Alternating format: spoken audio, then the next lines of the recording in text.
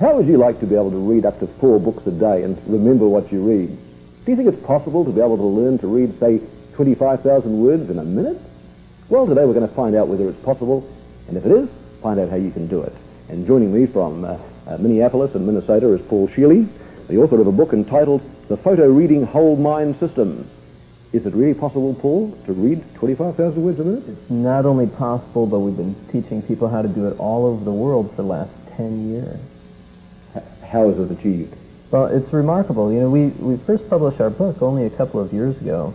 Our seminar came out back in 1985. We first introduced it to the general public in 1986. You know that when the state of Minnesota discovered that we were teaching reading in the state, they said, you know that it's a criminal offense to teach reading in the state of Minnesota without a license? I've been in human resource development for 10 years prior to that. I'd never heard of such a thing. So they sent a group over to our offices and then studied the graduates of the first couple of programs that we'd done. And a subject matter expert was hired to review this. He said, not only am I going to recommend to the state of Minnesota that they go ahead and license you as a private school, and am I going to endorse your course, but I'm also going to suggest how you can present this in a way so that people don't immediately switch you off, but really tune into what this is, because this is a revolution in how the brain processes information. How does the brain process information in terms of reading? Well, think of what we're all equipped with and how we learn as infants, little children. You know, we approach the world and everything, all of our sensory systems are open and everything is coming in. We don't narrowly focus on any one thing unless it's of particular interest. Think about the way you look at a landscape. You look at the entire landscape, and if something catches your interest, you might focus in. Basically, that's what we've done with the PhotoReading Whole Mind System. We take in the entire book at once, using what's called the preconscious processor of the mind. You literally, like a computer, download all of those words into your inner mind, and then, depending upon what your particular needs are for that book, you'll focus in on the specific passages that you want. It's different than skimming and scanning, because what you have inside is all of that material. What we're teaching is how to mentally photograph the written page. As you mentioned, 25,000 words a minute, but really just at a page a second or faster. Well, I guess what you're really saying is that if we all accept the fact that if we were to look out our window right now, our eyes have these millions of receptors, of light receptors, we'd be able to take in a flash, whether it was a mountain scene or you're looking out on a river, you'd be able to take in the entire scene. You're saying that you can actually do that as you flip over the pages of a book as well? Yes, absolutely. You see, the way we learn at school kind of reversed the way the brain naturally approaches learning. Think of it as a funnel. You know, usually when we want to get something in, we have the funnel right side up. But what we did when we went to school, instead of taking the world as a child does, everything at once, what we did is we turned that funnel wrong side up. Now we start feeding in a single letter, a single sound, a single word at a time, in hopes that we're going to make sense of it when it's all done. Well, what we've done with PhotoReading is we've turned the funnel right side up. See, now that you're a skilled adult reader, having learned in school, what we want to show you is that the training wheels they put on your brain to help you learn to read can come off, and you can really discover you have rockets there instead. It is possible for you to take in information at a tremendous rate, something like 20,000 bits of information a second. And there's a lot less than that on a single page of text. So, yeah. Let's go through some of the principles then. Okay. People who are joining us today for the first time and perhaps have not been studying reading, what are the best steps that you recommend people should take to learn to be a much more efficient and better reader? Well, if you can think of all reading as being something that you have to be active, purposeful, questioning when you approach it. You're going to be using your whole mind at those moments. When you approach a text, basically what you want to think about is, how can I get the core meaning out of this? You know, Richard Saul Wurman wrote a book called Information Anxiety. He said, we're in a society where we have information overload. We have too much data and too little ability to extract the meaning from that. So basically, if you can think of all good reading as being active, purposeful questioning, going for the core concepts, what we have done is we've constructed a program which includes the PhotoReading process, mentally photographing written materials at 25,000 words a minute, but also the rest of the context is the PhotoReading Whole Mind System. It includes preparing yourself, previewing the material, PhotoReading, meaning downloading all of it into your brain, then becoming active, tuning into the exact meaning that you want and getting going, and if necessary, to rapid read, move from start to finish in the book. Most business people, most students would never even have to get to that last step. Think of it this way. If you could take a book, say, you take a book that would normally take you, say, 10 hours to read normally. We're going to show you how in the time it would take to go through 1 or 2 chapters of the back of the book, you're going to be able to finish the entire book. Basically, in 15 to 20 minutes, you should be able to complete any book, standard paperback book of a couple hundred pages. Now, to activate that book fully would depend on what specific needs you have. If you're a student, you want to write a college-level paper on it. If you're a business person, do you want to be able to share facts with the team that you're with at work? That might mean an activation of 20 minutes, it might mean 45 minutes, it might mean an hour and a half. If you take a 200-page book, instead of taking 10 to 12 hours with it, in an hour and a half you're going to know it better than if you had spent those 12 hours. Interesting to me, I find that my job for a large part of my life has been as a radio and television talk show host, running daily radio programs, interviewing all sorts of people. And during my career on that, I averaged 15 new books a week. I had to do that, and people find that quite incredible. And yet when I say to them, but hold on, they say, well, we couldn't read 4 books in a day. And I say, did you read the Sunday newspaper on Sunday? In the United States, if you were to read the New York Times on a Sunday, it's probably the equivalent of about 30 books, or the Los Angeles Times. But even an average newspaper, a Sunday or weekend newspaper in America, is probably the equivalent of about 4 books. Now, each of us has cracked the codes of reading a newspaper. We only read the houses for sale classified columns if we want to buy a house or check the price in our area. We know the code. We know how to go through the alphabetical index. If we're interested in sport, we're interested in baseball, we go to the baseball page. We might ignore the squash or tennis page. We know how to do that. So what you're really saying is, first of all, start to read anything like you read a newspaper. Know what you want to get out of it. You've got it right on. You see, the idea that you're talking about is the code that you refer to is the schema upon which the writing is based. So some factual information is presented along a certain schema where first the author presents the problem and then creates an argument for where the problem comes from, then provides a solution, you see. And if you can look at something, quickly extract the schema, then you can move into that text actively, purposely, with good questions in your mind, and extract the core meaning out of it that you want. So what if you could look at a book and in a matter of minutes, crack the code, as you say, get the schema from it? The more typical thing, and viewers will understand this right away, they see a book, they want that book, they grab it, they bring it home, open it up on the first page and start reading word for word, 1 word at a time. They get through maybe 15, 20 minutes of it, and guess where the book goes? On the stack next to the other 100 books they haven't read. When does that change? If you always take the same approach and nothing changes, nothing changes. Yet if you can crack the code, for instance, I was a court reporter for many years, and if you've been covering a Supreme Court case in my own country, I know that the judgment then is given several weeks later. When you come back to do the judgment, you always know that the judge will summarize something for about 20 or 30 pages, but you can turn to the very last sentence or the very last paragraph, and that tells you whether you've been fined $100,000 or sent to jail for 5 years. So any journalist knows that you crack the code of reading a Supreme Court judgment, you go to the last sentence. You do not start from the front. That's where the key is to that. Yeah, so what you've done is, you see, you've taken reading, in your case, by survival, a necessity of survival. You've taken reading from a procedure where you start at the beginning, you slog through to the end, and what you've done is you've sort of taken it apart and said, now, what's going to give me the result I want? That's exactly what I did. I was first invited by a company in the Minneapolis area, IDS, American Express, to develop an alternative to traditional speed reading using the principles of accelerated learning. When I put together the PhotoReading system, basically that's what I showed them how to do. A report, the kind of stuff that they would put in their briefcase, never read, take it out the next day feeling guilty and put it on the pile, and then they would generate the same kind of reports for everybody else in their organization, having never read it. But those reports would normally take them 2.5 hours to read, if they ever got around to reading them. In 9 to 13 minutes, I could show them how to have it totally handled. Because we did exactly that, show them how to take a whole mind approach to decompose reading into a set of options. Not a step-by-step procedure, but a set of options.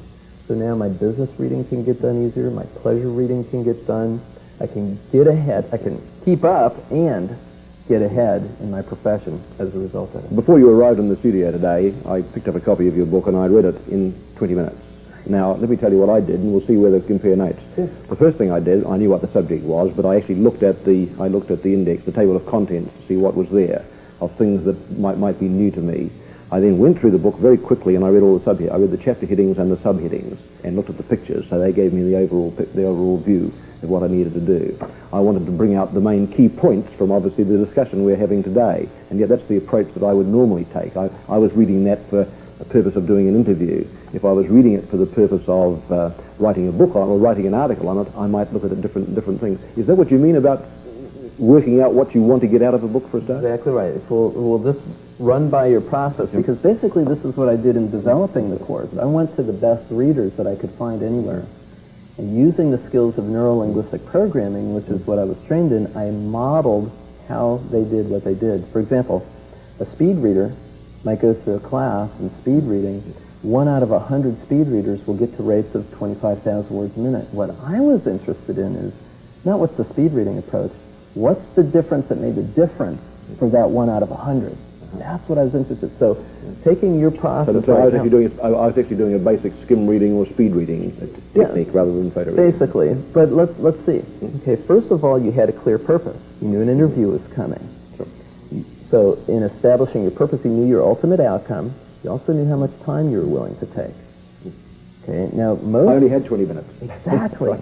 So you had to get this task done in that 20 minutes time. I have an interesting story about college professors about that. But okay, the next step is then you previewed the book, which means table of contents, perhaps index, although you didn't go that. You looked at the chapter headers. So what did you see? You saw the layout of the book. You saw part 1, part 2, part 3. You saw what was happening in each part. You know that in the middle part, I'm teaching you the 5 steps of the PhotoReading whole mind system, right? What's happening at the end is how to integrate the skills. So you can see, here's the setup, here are the skills, here's the integration of those skills. So you start to see the schema. Now, go to the next level of detail. You also had a mind map in the book, which then covered in pictorial sense the main And since you're used to looking at mind maps, you can look at that. And all at once, you can create the structure in your mind of exactly how the whole system fits together. In fact, your book is actually structured quite well in the sense of that. In fact, you're probably aware that Jeanette Voss and I, when we wrote The Learning Revolution, we actually started off, the very first page in the book said, how to read this book in 1/10 the time, and on the opposite page says, how to remember the main points from this book by making a mind map. A mind map being, of course, a pictorial representation of it. So the mind map of your book, which gave all the main points, was actually probably all I needed to look at today. If I'd done that first, that covered all the key points that we are going through in terms of structure. Exactly right. Yeah. And we went through, by the way, we planned that book in terms of rapid reading, by having every second page, every start of a chapter has a summary of the chapter, so that you actually can flip through every left-hand page, and in 10 minutes you can read all the key points. You get that. That lets you know which chapters you really need to read. That's right. If you're a pregnant woman, you want to read the chapter on pregnancy. If you have a teenage son or daughter, or you have a child between the ages of 0 and 5, you know to go to the chapter on how to teach infants to read, for instance. Exactly. Same sort of principle. Same exact principle. And Richard Saul Wurman first kind of heralded this idea, said we need to write for the person to read more efficiently. And what I said when developing PhotoReading is that he might be true, that he might be right about that. And I do believe the statement is true. However, until the world of literature is written the way you and I are writing books, we have to teach people to be able to do what you've done for them for themselves. So let's see how you did that. The next step that you did in the process, once you got the whole thing, is you spent the remaining of the 20 minutes, which is probably a good 15 minutes you had left, to look at the more specific points. This is what we call super reading and dipping. It's part of the activation process. The final step would be start to finish, if necessary. But my guess is, from what you've gotten already in 15 minutes, you got the book. You wouldn't need to invest because we all come to a subject with certain knowledge. For instance, when I learnt how to use the PageMaker system for desktop publishing, I brought to that, I didn't know the computer, but I certainly could type, I was a journalist, I knew typography, so I didn't have to go through all the chapters of the 600-page PageMaker manual on typing or on typography. That was second nature to me, so I could disregard that and zero in on that. Now here's an interesting point. The prior knowledge allows you to go so far. Now, here is a banker that had taken the photo reading program. He bought a new computer and a new printer, and he couldn't get the two to interface. He looked at the manuals, called up technical support from both companies, worked for hours that day, could not get them together. So, at the end of the day, in desperation, he gave up, but before he went to sleep at night, he said, I'm going to photo read the manuals. Now, this is the one step that you hadn't used in looking through my book. So what he did is he took these books, got into state, it's in a particular type of gaze. It's sort of a divergent gaze, as if he's pulling in both pages at once. He then photo-read the book, which is mentally photographing the pages start to finish, both manuals, closed them up, in his mind said, tomorrow morning I want my brain to put together the answer on how to get these to work. Went to bed. The next morning he woke up. Within 30 minutes, they were working. What had taken him hours the day before got him no place. 30 minutes had all been done. He called me up. He said, this is very remarkable to me because consciously I couldn't do it, but my other than conscious mind could. And this is what cognitive sciences are finding out. It's called the non-conscious acquisition of information. That the bigger database, the greater processor within us is not the conscious mind, it's the other than conscious mind. And it has the ability to take very complex information with extremely complex structures and put it together in a way that it could then deliver it to us almost automatically. At a conscious level. Almost very much automatically. Let's go through some of those points, because you said he started off by actually getting himself into the right state. How do you get yourself into the right state for photo reading? Okay, as long as we understand, first of all, that the photo reading whole mind system includes these 5 points. It's prepare, preview, photo read, activate, rapid read. Then let's look at the step of photo reading itself. And you know, in our home study program, we show you actually how to photo read, and you'll photo read the dictionary on side B of the very first page.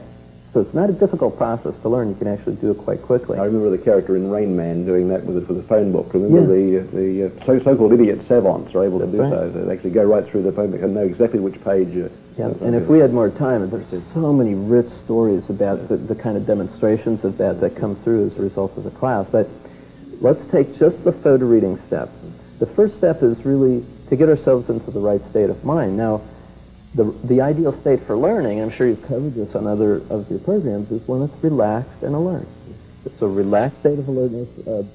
Neurological researchers will say this is kind of the alpha state. It's the zone in which we're much more open to the reception of with a brainwave, in fact, it goes downshifts into rather than the alert open one. Exactly. The alert mind being effectively where you're using information that you've already got in. In other words, you're driving around, stuff you've got in, but in fact when you're taking it in, it's best to actually disregard that, almost to tune into a new television or radio station. Exactly right. As one of my colleagues, Noah Gordon, talks about, he said, tune into the learning channel. Yes, and the learning channel is that through that relaxation gate, it's kind of a flow state. How do you do that then? How do you tune into that? It's actually quite simple. We'll show you how to do it by taking a deep breath in and simply exhaling and letting go. We'll give ourselves a series of signals to do that. But if you can think of just right now, anybody watching the show could just, as they sit, just let their shoulders drop a little bit. And as you breathe, notice the movement of your breath in your nostrils. Just by doing that, you become immediately more aware. The next state is, the next thing in the process is to give yourself a set of positive or affirmative statements that will assist you in taking on this information. For example, I want the information in the photo reading whole mind system by Scheele to accomplish my goal of. So what is the goal that you have? You state that to your inner mind. It is now a goal-seeking device. It's a success mechanism that wants to get to that goal. So it's on board now. The next thing that we want to do is we want to get ourselves in the right state visually. Now, there are two very interesting and unique things about this process. The first is to bring an awareness, a point of attention to the top back part of our heads. Now, in my book, I explain why. This is developed by a man named Ron Davis. There is an ideal point of attention for reading, and that's by bringing your attention to this spot just above and behind your head. It's like the Chinese thinking cap or a wizard's hat, sort of a a cone shape, place a spot of awareness just above and behind your head. Why is it important, and how do you do that? It's very curious why it's important. I don't think we could really get out why it's so, but it makes a huge difference. I'll give you a quick example. If you become aware of the feeling of your right foot, you can do that. Yes. How about your left kneecap? Yes. Your right elbow? The spot in the center of your eyebrows where the breath is going in? Right. Top back part of your head? Thinking about that, yes. Top back part of your head? Yeah. Now, when your awareness is at the top back part of your head, it opens the brain to a new level of processing. Think about where our visual images process. The occipital lobe in the back part of the head. So by bringing our attention here, it's as if we're drawing the neurological energy, the blood flow to this area, perhaps. Certainly, there are a lot more subjective experiences that will immediately say, this makes a difference. When you've been fully absorbed in reading, to the exclusion of all else, you're not in your body looking at the page, sounding out the words. You're back here somewhere. And that's exactly what we'll show you to do. Okay, now once you've done that, you open up the book, look at the entire book at once.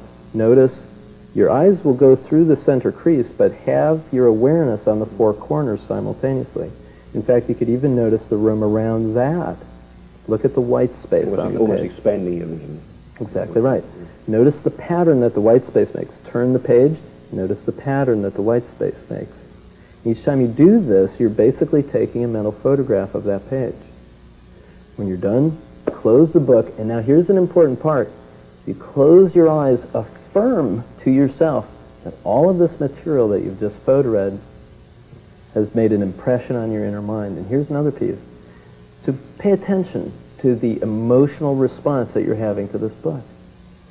Now, if you've done any professional writing, which I know you have, you understand that the best time to now start interacting with the material is not right now.